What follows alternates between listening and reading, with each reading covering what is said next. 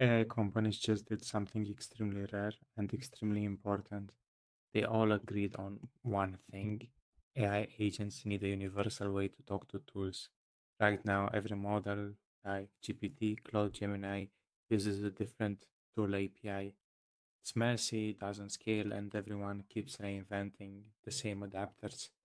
So this week, Anthropic donated MCP, the Model Context Protocol, to the new Agentic AI Foundation under the Linux Foundation. And this means agents become portable, tools become reusable, and the entire AI ecosystem can finally plug together.